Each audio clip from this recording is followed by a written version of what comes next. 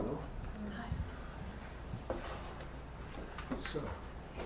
So these things are recorded, and it's going to our blog also. Good. So the audience has to be, for the blog site. Okay.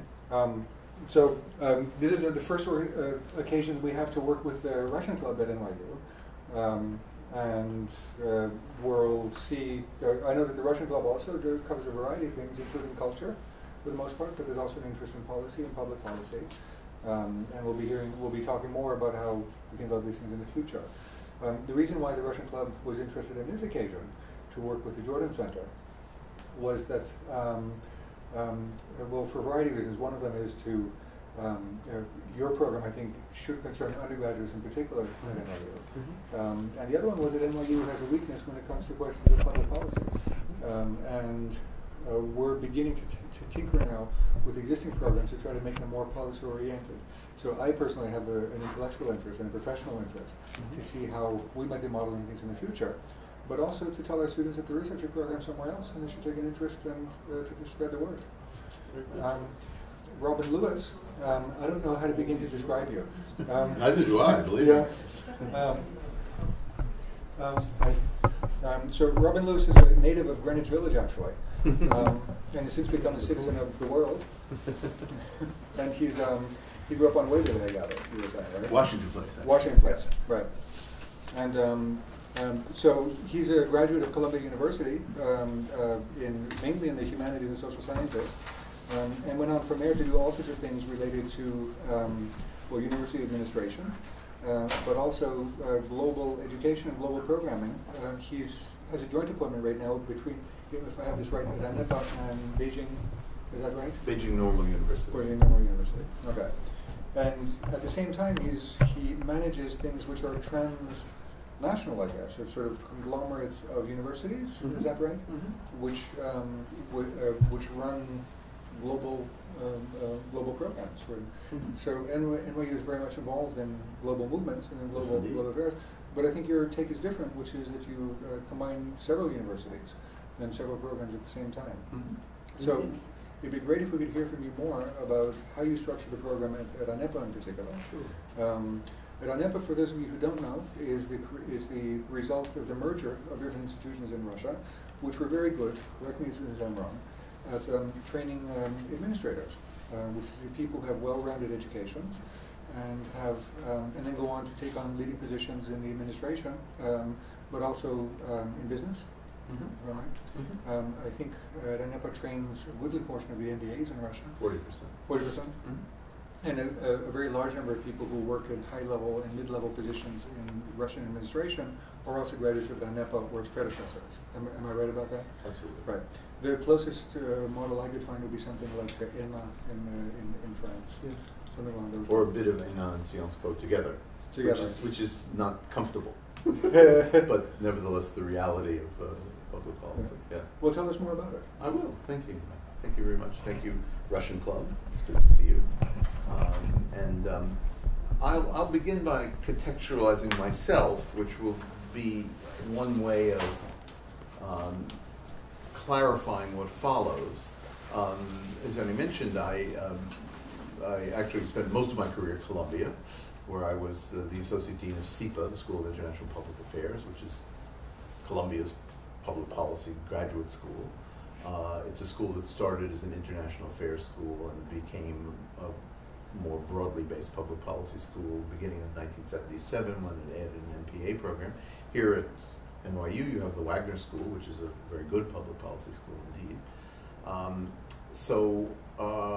But the period when I was at Columbia, and the professor indeed, we intersected in the late 80s and early 90s, was a period when,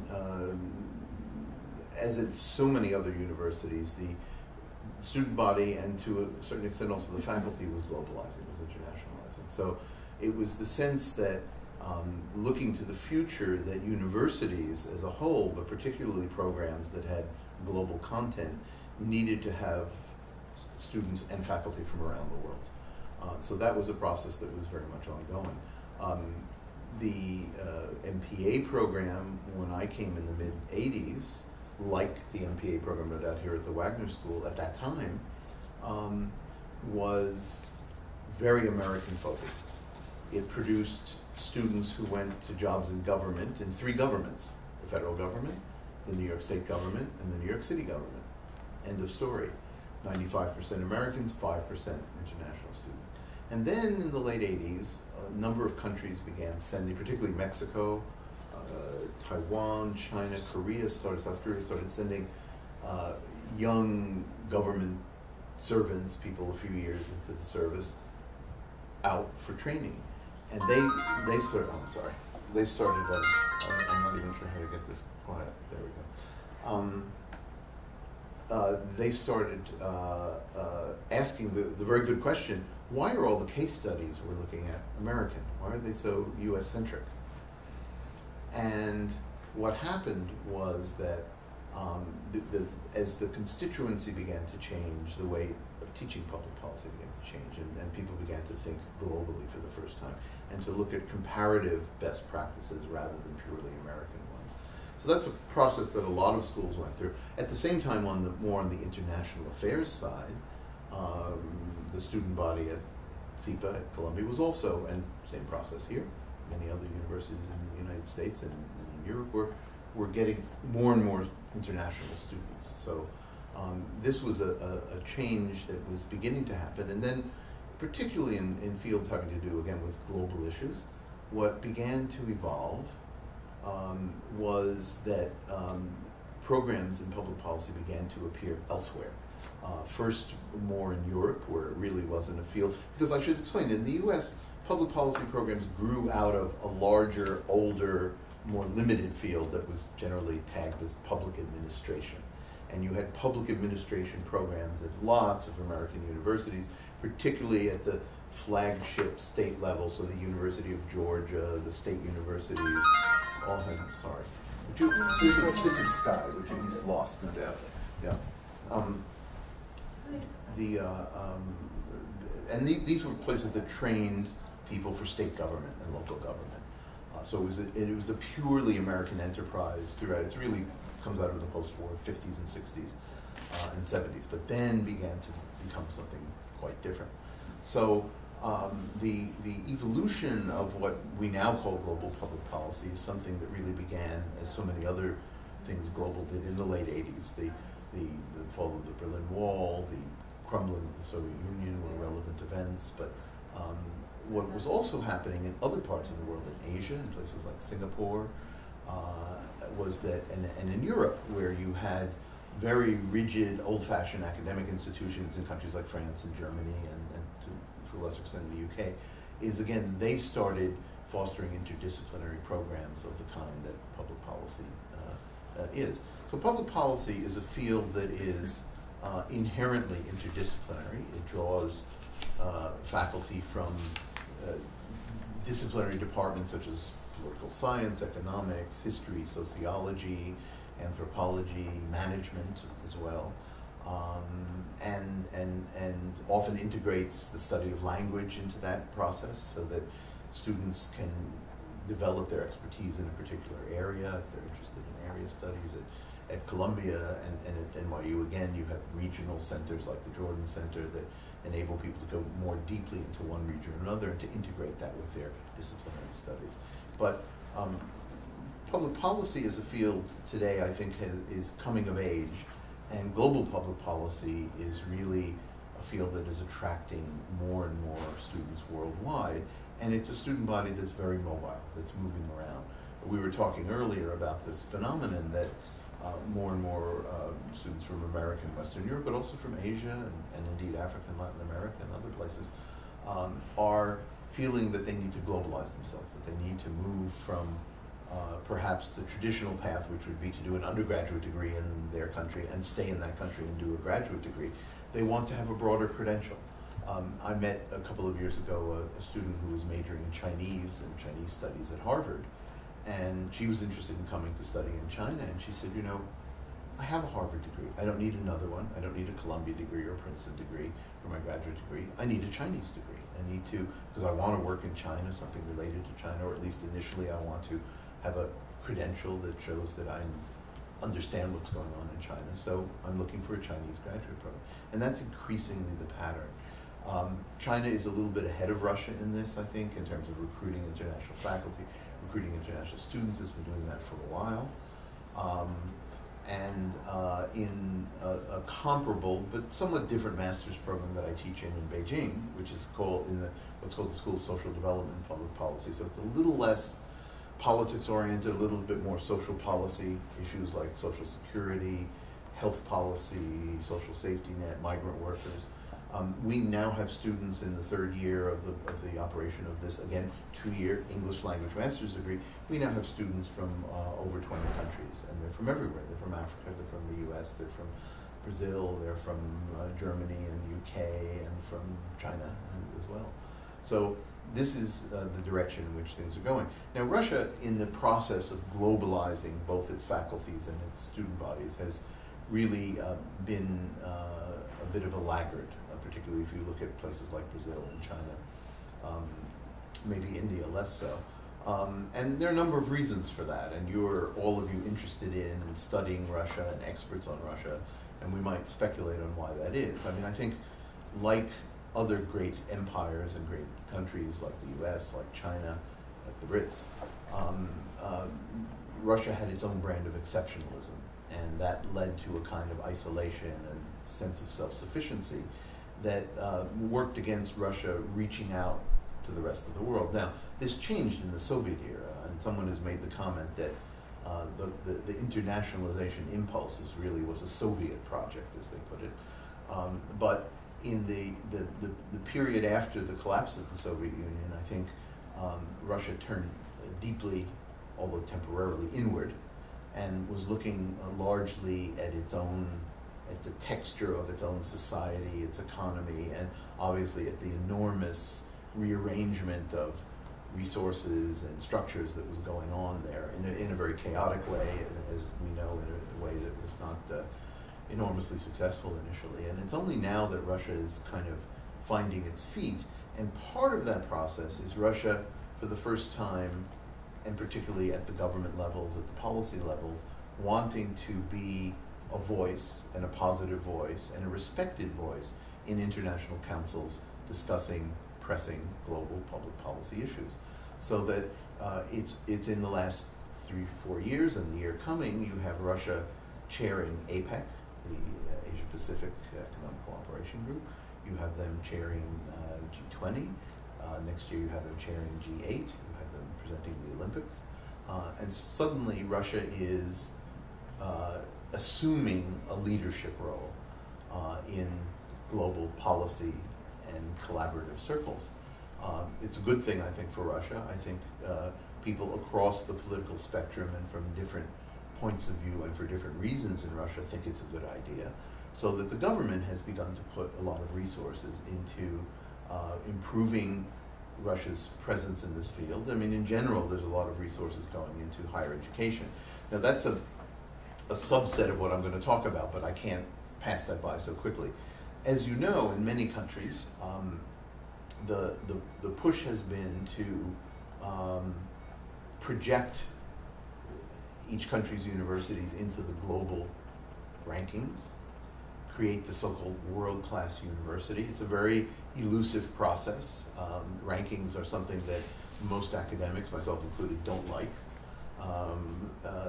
But the ranking systems, from the U.S. News and World Reports to the Times London Educational Supplement, QS, and now there's a big one comes out of Shanghai Jiaotong, have acted as a spur to ministries of education across the world to try and raise the status of their universities in those rankings, and Russia is no stranger to that. So there are some positive effects, which mean resources flowing into higher education.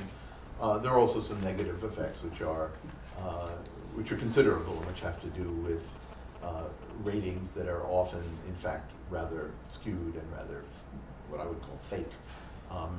The rating systems, as you probably know, are in particular of universities worldwide, are very much skewed in favor of comprehensive universities that offer the broadest range, including especially the hard sciences.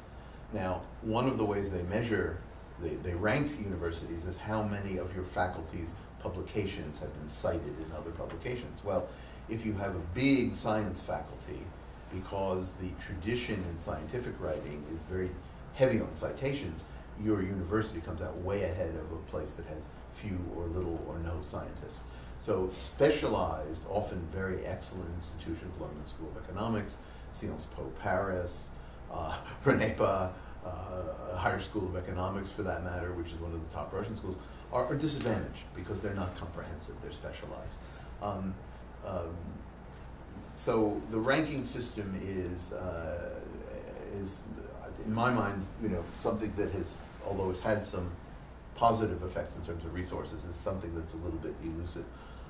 That said, governments like those in China and Russia have made a big effort to identify top institutions that are perhaps viable candidates for moving up into the top 100 or top 250 or whatever, and have begun to put resources into specially identified universities. In China, there's a group of 35 that receive money through a plan that's called 985. It's 98.5 actually, May 1998, which is when it was started, and privileges those 35 universities and gives them additional funds to enhance their faculty, to raise the quality of their research, to get more students and so forth. And Russia also has identified a small group of universities. There's federal universities, and then there's a small group of universities, largely in Moscow, that also are being supported, including the RANEPA, or Russian Presidential Academy.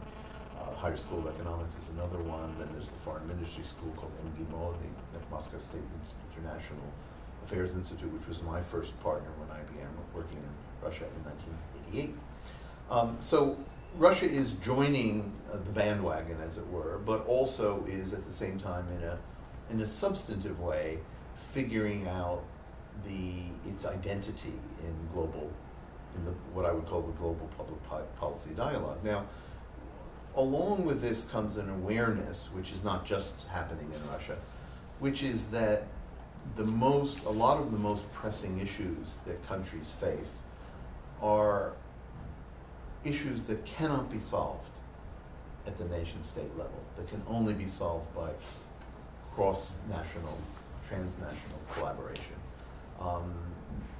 The obvious ones have to do with climate change and environment, with epidemics and deadly diseases, with global trade disputes, with natural disasters, with international finance and banking rules. There are many of these things, and now more increasingly, also something that I'll mention, which is the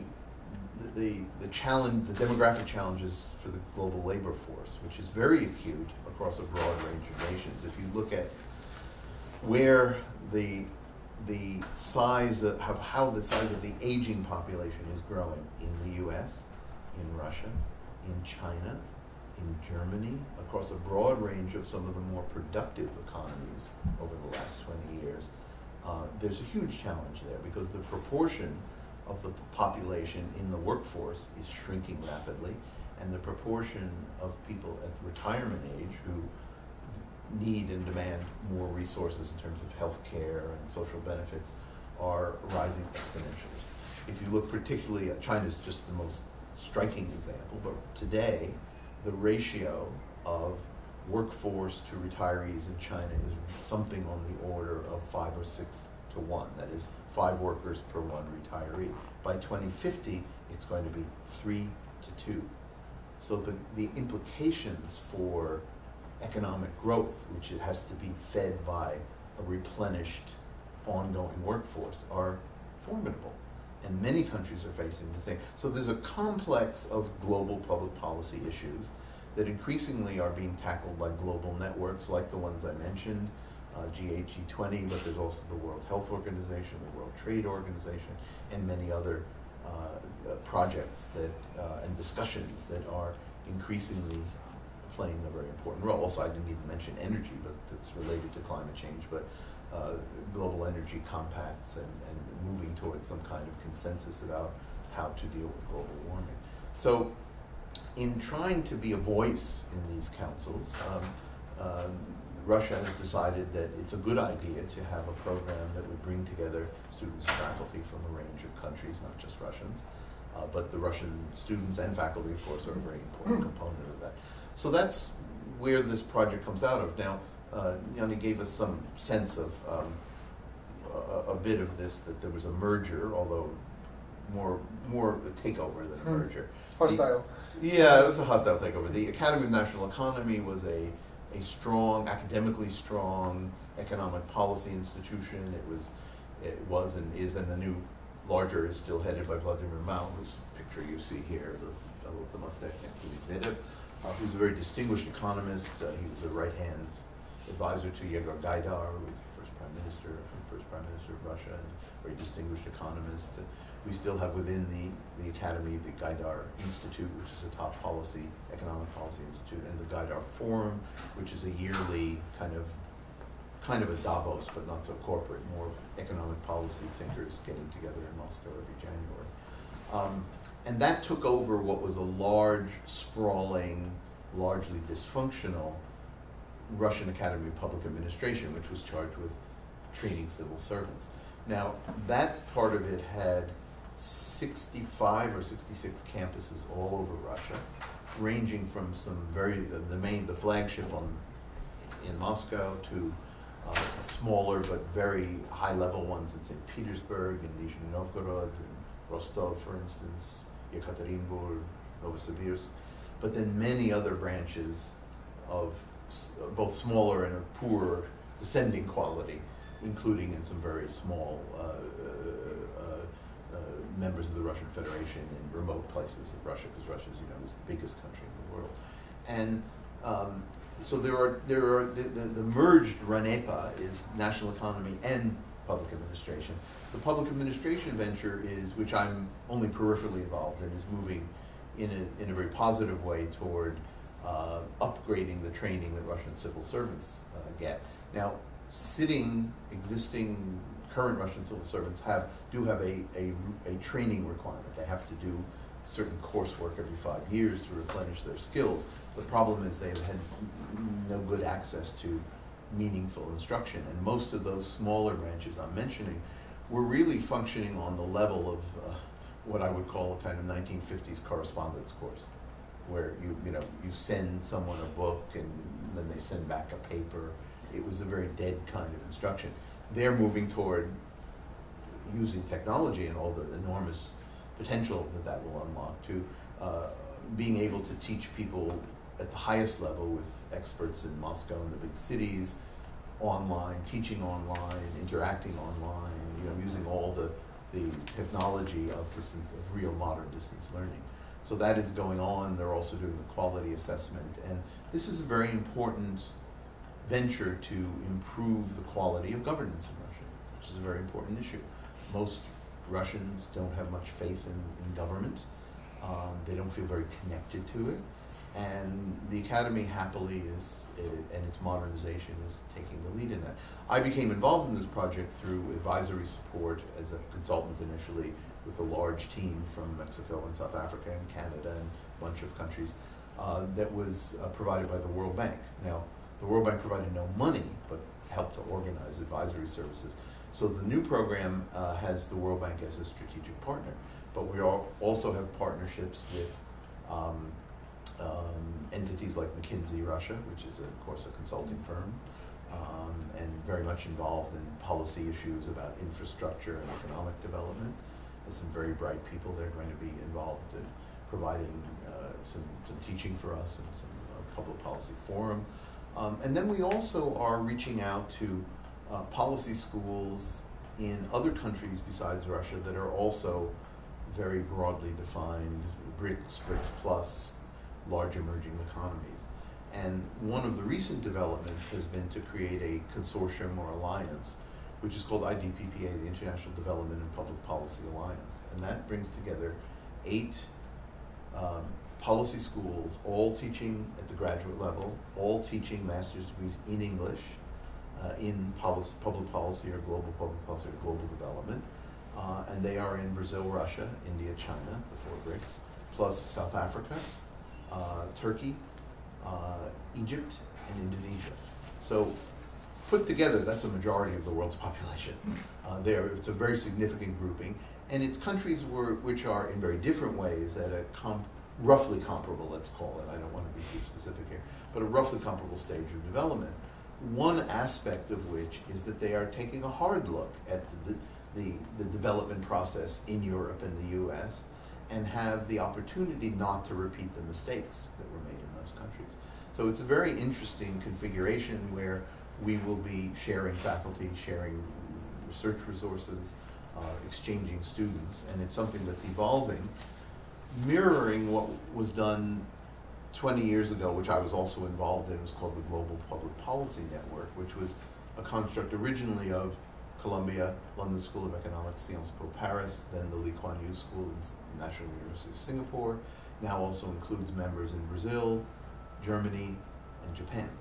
So that's more of a, these terms are loathsome in their simplicity, but that was more of a first world developing economies effort. This is more of an emerging economies effort, very broadly defined.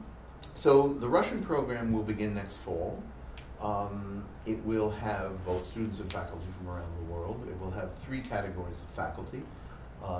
Full-time dedicated faculty, we're about to do 2 or 3 hires.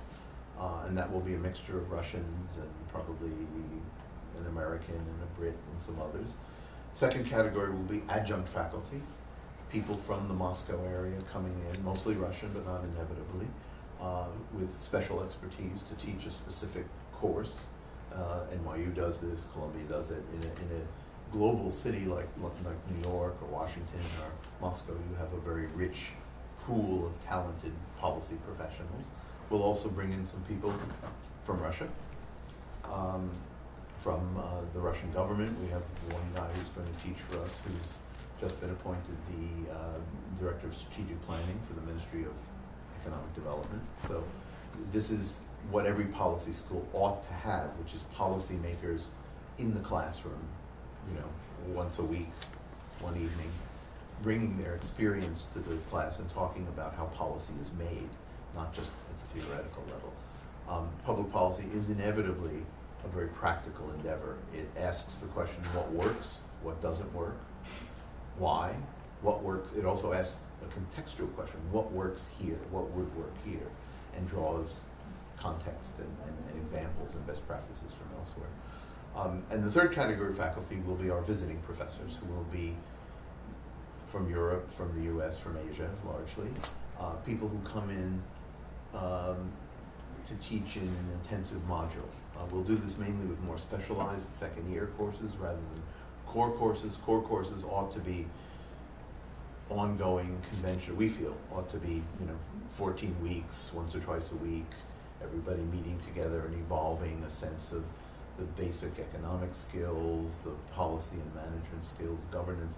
But when we get to the second year and the concentrations or specializations and more specific courses like trade and development, courses in, a course like oil and gas and so forth, we can bring in experts course by course, find the best people, whether they're in Moscow, whether they're abroad. So we'll bring in visiting faculty. The visiting faculty, we've already identified some from Paris, from Ottawa, from Washington, will be coming in to teach one course over a 10-day period. So you can collapse an entire semester into basically a couple of long weekends, 3 days and 3 days if you add the hours up.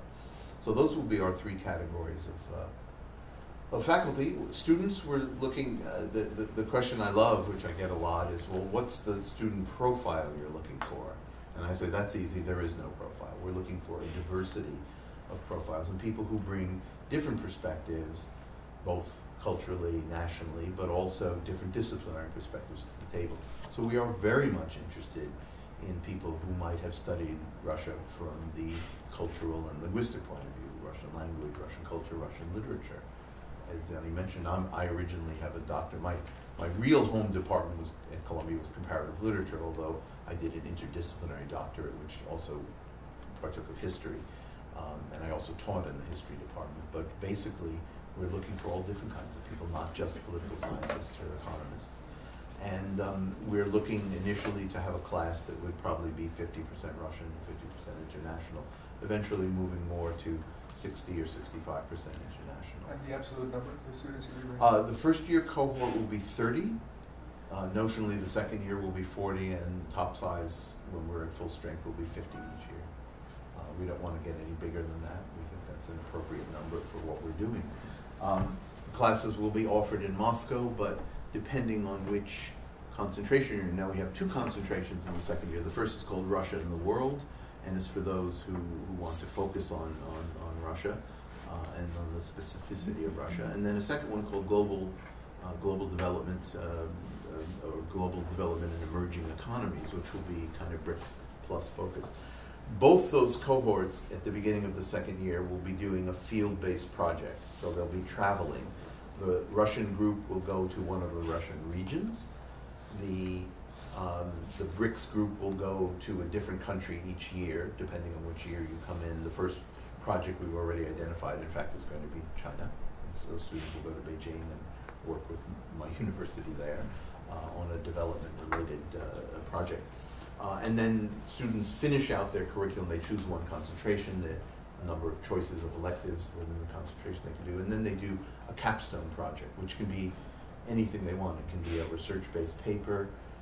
It can be a practical policy project that will help arrange with a government agency, even conceivably with a private player, because the private sector is not an insignificant stakeholder in public policy in Russia. Many of the both large Russian and international corporations want Russia to become a more robust and balanced economy, to get away from the so-called resource trap of being dependent on oil and gas revenues, and to develop a service sector, and to develop a different kind of economy that's more balanced and more sustainable. So that we anticipate, and public policy has always been a field that offers career opportunities across a very broad range. And the days, which is where we were in the 50s and 60s, where people went for lifetime careers in the State Department, in a corporation, in a multinational corporation, are over. And most of the graduates of policy schools now end up evolving careers in which they move back and forth between the government sector, the private sector, and the non-governmental sector. And those sectors look for certain talents and capabilities that people have nurtured in a sector other than their own and bring them in. To give you an example, of course, I'll start with an obvious one. Governments increasingly looking for people with private sector experience. They have good, strong management and organizational skills, but less intuitive, more counterintuitive. You have private sector companies bring in people with NGO experience. Why? Because they're all now developing CSR programs, corporate social responsibility, and are becoming involved in social programs and in defining a meaningful role for their corporation in the social configuration in which they are located. So the public policy offers a broader range of career choices, and that's one of its attractions. If you look at the more established programs, and that includes Kennedy School and SEPA and indeed program now at LSE at Sciences Po, you will find that that those students go on to a very broad range of options and move around more. They are more mobile, and they're more, of course, global. They move not only from organization to organization, but from country to country. So it offers a very different kind of career path. So the program that we're looking at here, and there's a lot more I could say, but I won't because I've spoken for a while, and we would rather open up and ask questions and invite comments. But the program we're crafting is looking to create a cohort of talented students from around the world who will come together in Moscow. Moscow is a very appealing place, actually, to be a student. The cultural and educational resources are formidable. It's a pretty livable city, actually, central Moscow, which is where we are. Where the main campus is about, well, it's exactly 17 minutes by train from Red Square, once you get on the train, and a 5-minute walk to the subway. we also have a new executive training center in the downtown area, very near to the big cathedral, which has been rebuilt, which Stalin destroyed, and has now been rebuilt, St. Xavier, right in the heart of the city, again, very close to Red Square, where a lot of the classes in this program will be offered. So students will move back and forth between the two campuses, which is about a half an hour's ride. I'll just finish the pitch, as it were. We also have fellowships for students who are admitted and who qualify. They'll be competitive, but they'll be substantial, including some full fellowships. And we will also have, which is a big factor in Moscow, which tends to be a somewhat expensive city in terms of housing. We'll also have dormitory space that's actually very affordable, cheaper than New York or Washington or the rest of Moscow. We're looking at $150 to $200 per month for dormitory space. So it's an attractive proposition for those interested in Russia, and Russia in the context of the rapidly globalizing public policy debate and dialogue that's going on. So I'll stop there and invite questions and comments, both at the abstract theoretical level as well as the concrete level. Thank you. Thank you. Let me do just a very quick one. So if you have 15 students coming from abroad, or for the most part, so they'd probably have some sort of interest in Russia, some pre-existing interest. So they graduate, and where would you expect them to go after that? I mean, you can't possibly say, the possibilities are endless, but if you had some sense of, some of their career trajectories, they might apply for jobs, like in what sectors and what countries? Well, some might go back to their own governments, but with expertise in, say, in BRICS economies and the evolution of different economic models. Something I didn't mention, but it's a very big potential receptor, and again, looking at more established schools, has been is international organizations, everything World Bank to IMF for those with more quantitative skills, but also UN agencies and other international organizations, international NGOs, environmental organizations, even some rights-based ones. There are lots of opportunities there, cultural ones as well. I mean, the Russia in the world concentration is meant to be a potential home for students who are interested in, among other things, but certainly who might be interested in cultural policy, which is actually a very big field in Russia. How you nurture and keep alive cultural institutions, and how you keep people in touch with their cultural heritage, and working with museums and cultural organizations across a broad range, not just art museums, but also museums like, Moscow has some wonderful places like the Sakharov Museum, named after a great dissident. The new museum, which is one of the most spectacular high-tech multimedia museums in the world that I've ever seen, which is the Jewish Museum of Tolerance, which is a very broad-based and very, as I said, very high-tech, very impressive museum about the history of Jews in Russia, but also promoting the broader idea of religious and ethnic tolerance, which is a hot issue in Russia. It's an issue that is particularly acute in terms of the fact that, as I mentioned, with the changing demography, that a city like Moscow is a good example, where the original residents, the largely Slavic residents of Moscow, that population is declining. The number of young people coming into the workforce is declining, and there's going to be a need for immigration. Now, immigration in the U.S. is taken for granted. Immigration in the U.S. has been a driving force behind our development. Just to give you a statistic that I tell Russians all the time, because it's an illustration of how immigration can be a tremendous resource for growth. In the U.S. today, 24% of all bachelor's degrees awarded in science, engineering, are awarded to immigrants to the U.S.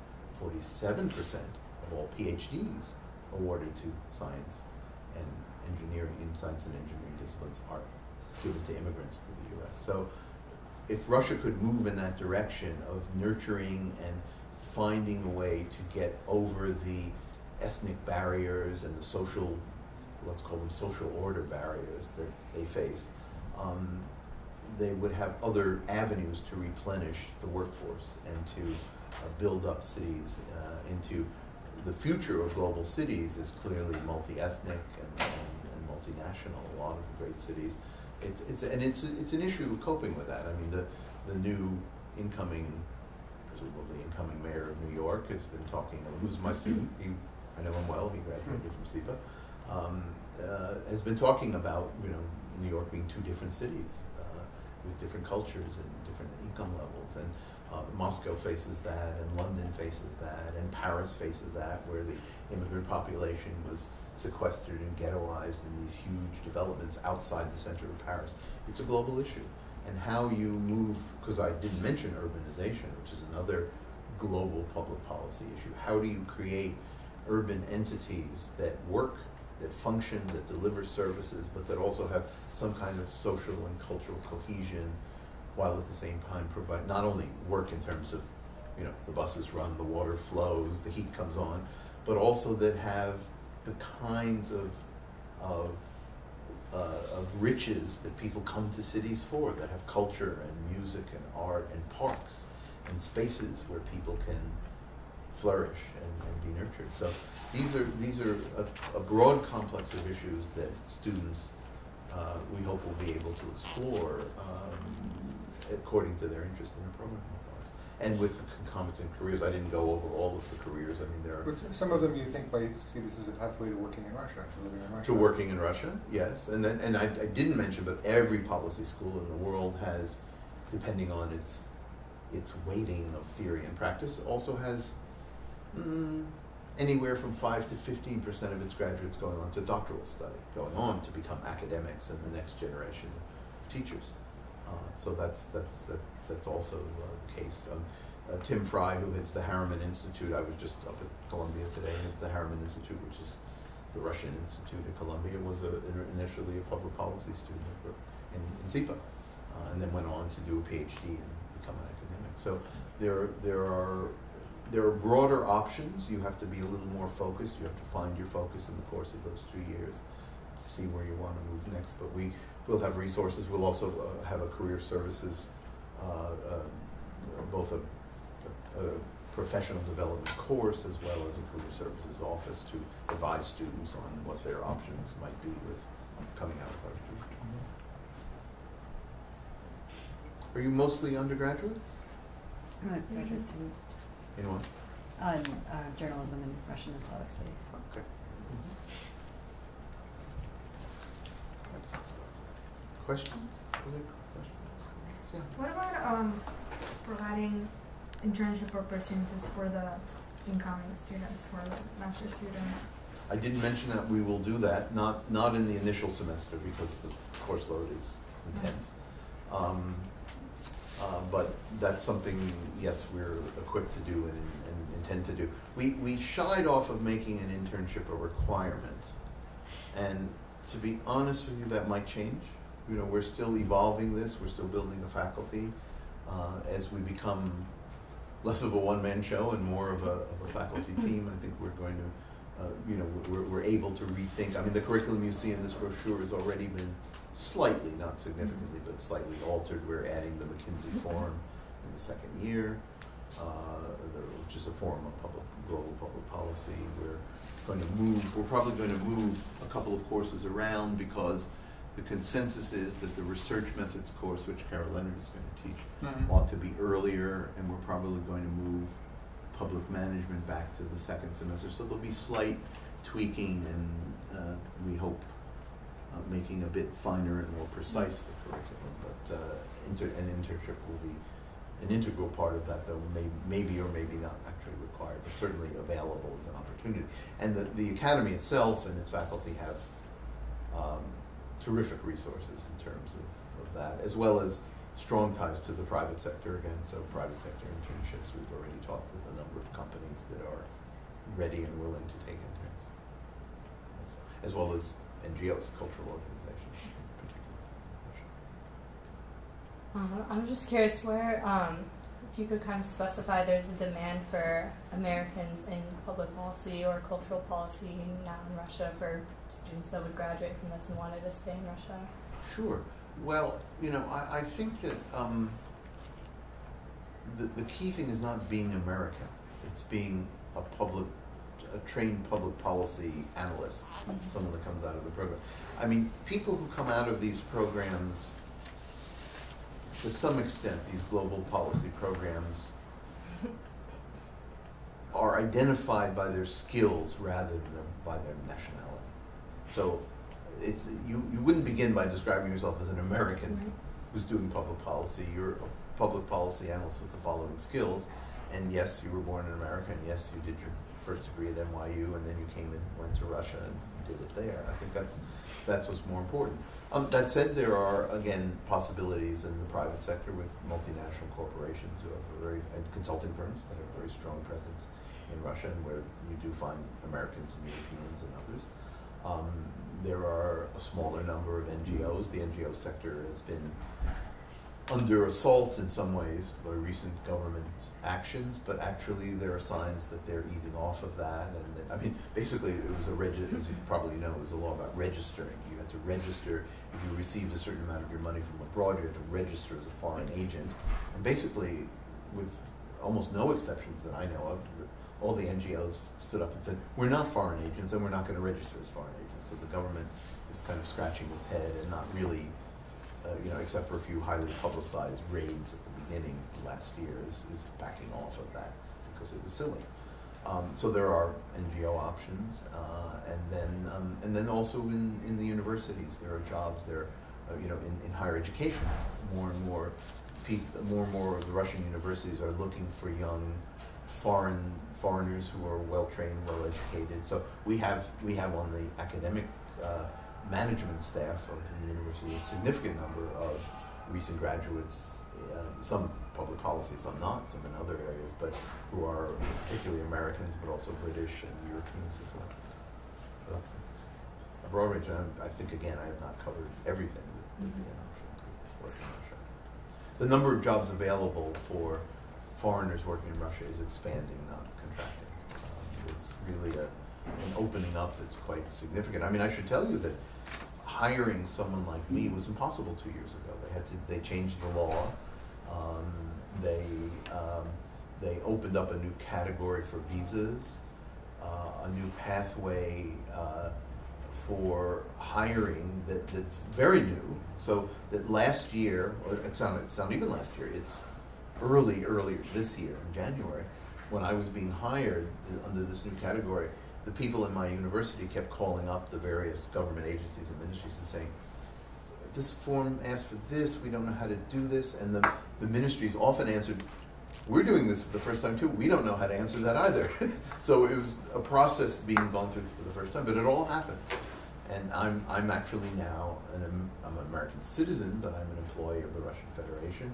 I have a Russian tax number, I'm paid in rubles, I have a long-term visa, and I work for a Russian institution. And my loyalty is to that, in fact, to that institution and building up its program, not to representing an American point of view. So that's another answer to your question, is that professionals in global public policy are assuming kind of a global identity. They bring with them a cultural tradition, a heritage, and my Americanness is still distinct and leads me to think of some things in some ways, but those ways are changing as America's role changes. I just had more of like an abstract theoretical question. Okay. You mentioned previously that Russians have a hard time like connecting personally with the government. They have a general distrust of the government, which I think is something we can all agree with. So I was wondering if having kind of like an elite institution that trains public officials would actually help to alleviate that problem, or if it would actually worsen it, because I feel like that makes it seem so like separate from like the reality of Russian life. It's a very good question. It's a very it may actually work against itself. Sure. No, that's a question that should be asked, and certainly there are Russians and others who would say that's a problem. The role of an elite institution and looking at the history of elite institutions in Russia. However, the orientation of our institution is such that it is very conscious of trying to rebalance some of the things that have gotten very much out of balance in Russian society. I'll give you an example. As you know, and this is not a uniquely Russian problem, but it's very acute in particular in Russia, is the imbalance in resources and talent between Moscow and the rest of Russia.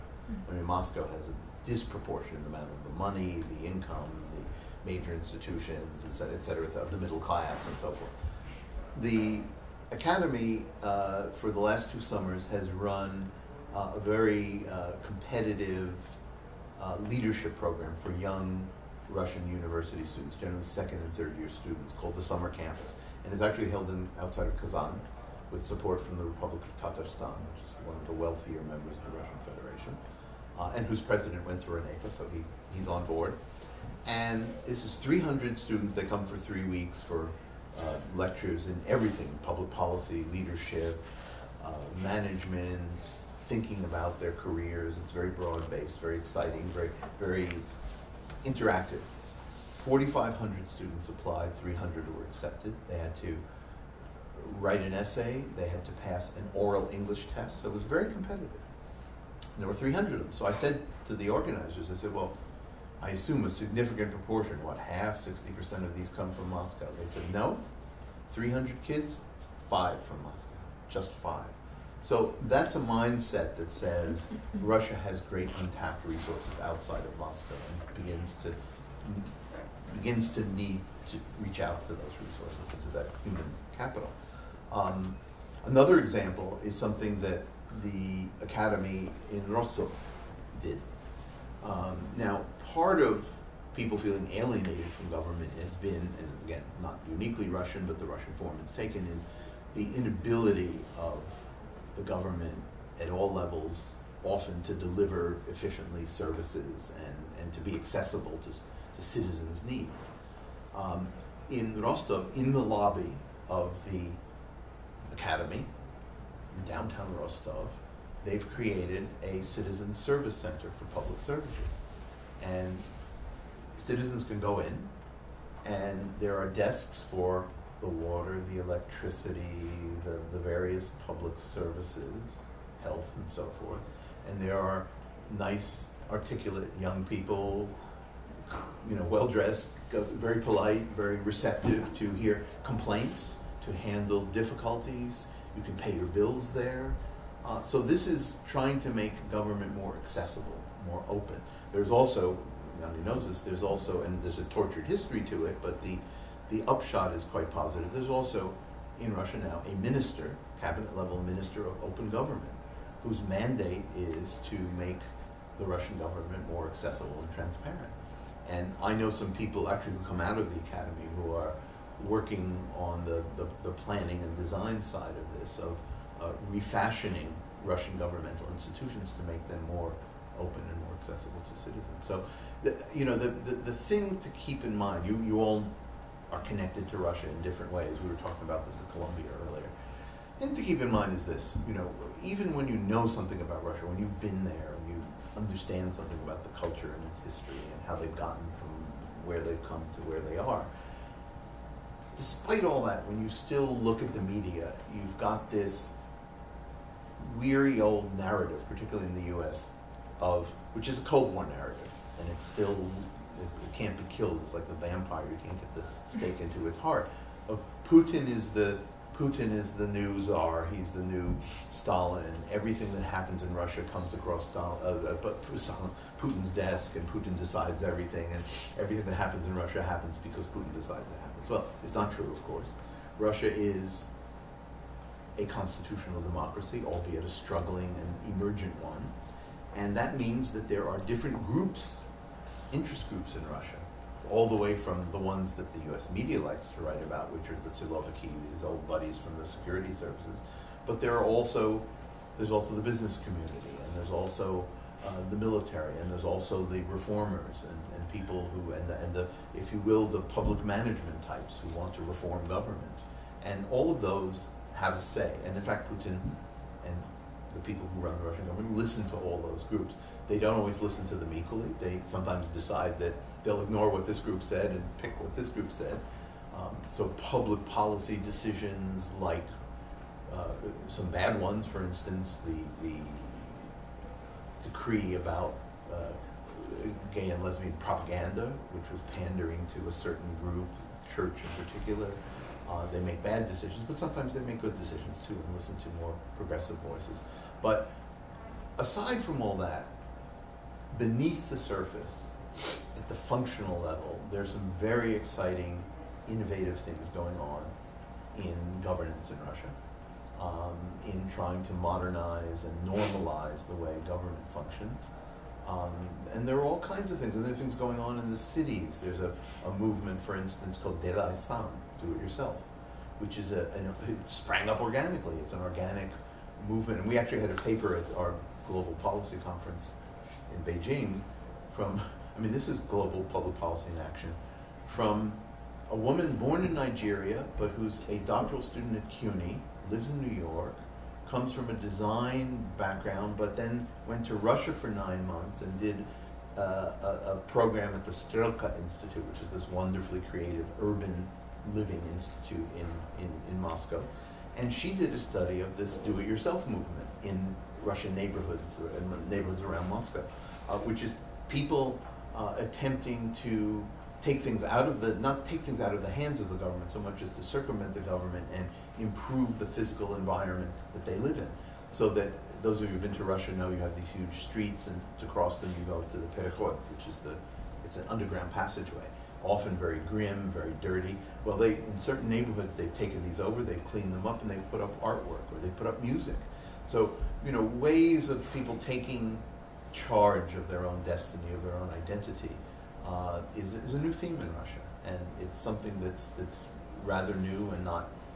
It's very homegrown, but it hasn't been something that has had an avenue of expression up until now. So there are lots of dimensions of this self-empowerment going on, and the academy, some parts of the academy have helped to foster that in terms of improving. That is a very long answer to a very simple question. Improving the relationship between government and its citizens. I can't resist this one. Okay. And it's unfair, probably, but those are the good questions. You know, we have a very strong LGBT movement at the university, as we do all over New York City.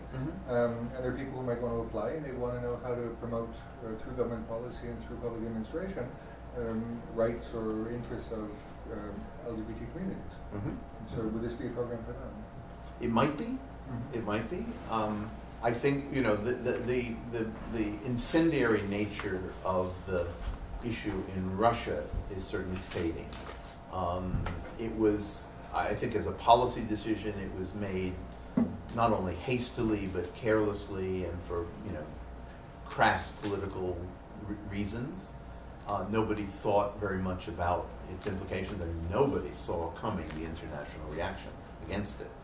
I think there are many who wish they could get rid of it. It has complicated their leadership in the Olympics, and clearly the kind of what would you call them, the church anti-gay elements in Russia who were happy to think that this meant that it would be enforced at the Olympics and that people would be, you know, knocked over the head and carried away should they express themselves that way, are clearly disappointed. And Putin has, I think, quietly rather than publicly told them to, you know, sit tight and keep their mouths shut.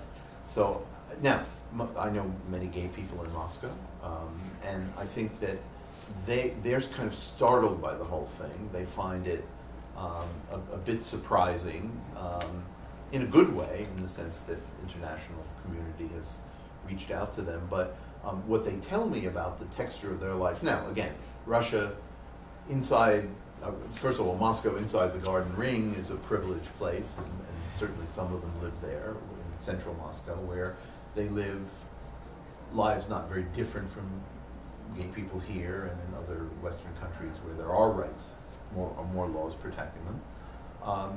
And clearly elsewhere it's an issue. But I think you're going to see this law change somewhere, quietly change somewhere in the next few years. And there are various organizations. I mean, clearly street protests, kind of street theater is in the Russian context not terribly effective.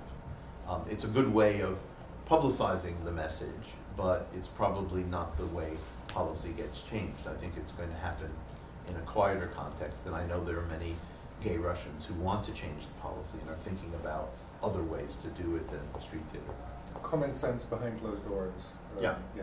Yeah. Okay. Yeah. But there is, you know, but the image that all Russian gays cower behind locked doors and lead their lives in secret is not true. It's just not true. All right. Well, look, thanks for doing this.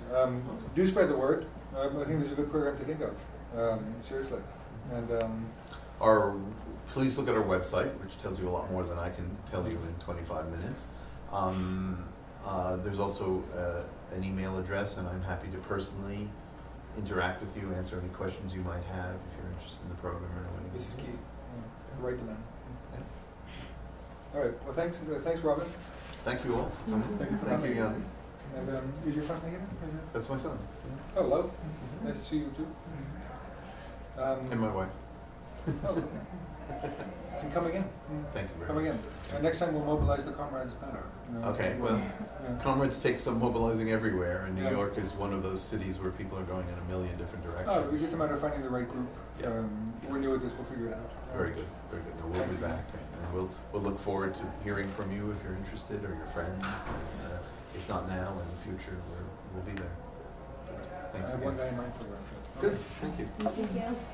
Yanni, why don't you hold on to these? I will. So that they're keep them around and inspire you. There's one thing else we can, even though you don't think about it. Oh. And he's convinced that, you know, Russia is the bad guy. He's a Russian. Это вы заказывали? But he's trying to, you know, everybody's working with him. And that's the word of him. Раз пошла такая. You know, you may know the name of some very